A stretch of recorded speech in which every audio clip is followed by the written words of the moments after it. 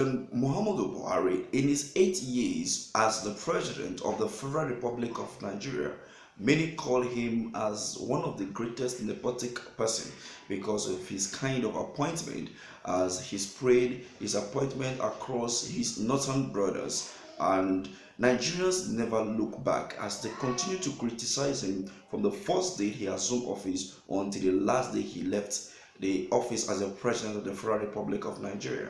And it never stopped with him, as his successor, also an APC member, President Bola Ahmed Tinubu, has taken his footsteps by appointing his kinsmen as well as people from his origin or his state, and this continues to spark a lot of reactions across Nigeria. Welcome to Elite TV, and this is Jay. Now, the recent appointment by the president Bola Ahmed Tinubu, have sparked a lot of reactions across Nigeria, across different political spectrum, as to why is he trying to reward his people, with such kind of appointment.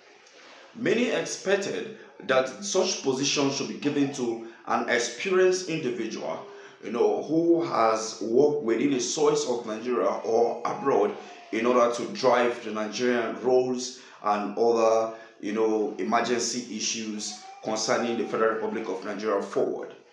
But then, personally, if you ask me, I would say that being a 24 or 25 years old is not something that people should call for his head. But then, what baffles me, and the most surprising thing among the whole of this appointment, especially to this firma, is the fact that the young man is a 24-year-old who was born in December 27, 1998, and he graduated from Brighton University with a first-class degree in mechanical engineering. And Kashima also earned his MSc from the same university in business management. He was a member of the 2022 batch of the National Youth Service NYC.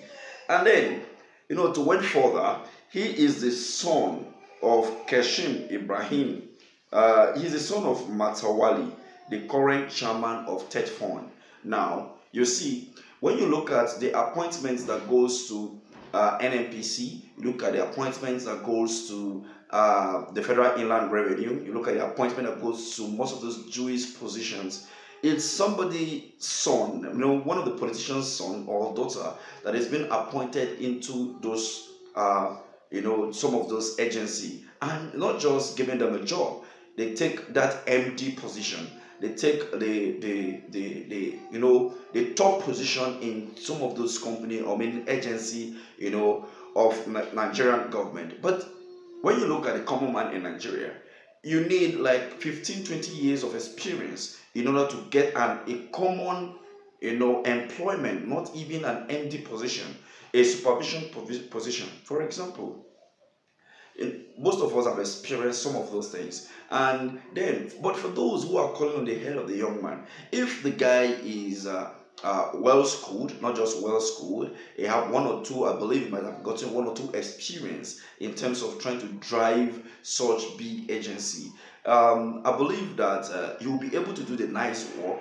But then, my question now is this: his father is the current chairman of TED Fund, so he is also a Nigerian and should be given also equal treatment to other Nigerians.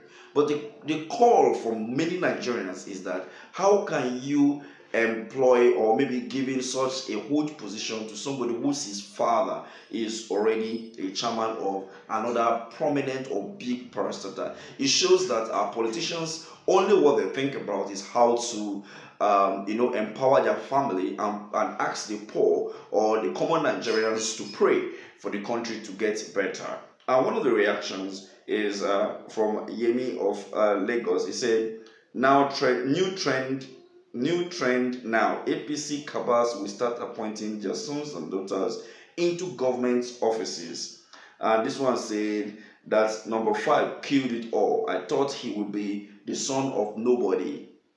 And the other one said, "Isn't someone with civil engineering experience ought to had this agency? Me, I am tired of Nigeria, I beg."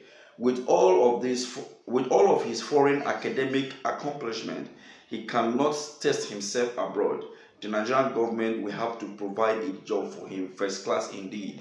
Now you will see where this person is coming from. Let me dwell a bit on it. Where this person is coming from, if you look at it critically, it's just like the president Bola Tinubu saying that he graduated with high honor, he graduated with a lot of degree, first class, and all of that. But now we can see that his first class is being challenged by Atiku Abubakar, of which the Chicago State University have testified under oath that the certificate that he is parading with never emanates from them. This sparked a lot of reactions among Nigerians, and instead causing reactions as they keep breaking, waiting for the Supreme Court to start the hearing before then, as Nigerians hope that Bola Ahmed Tinubu will eventually be vacating from that office as the President of the Federal Republic of Nigeria. What do you think about this? Don't forget, as I always say, politicians don't normally care about what you feel or what you think. All they care about is their pockets. So tread with caution.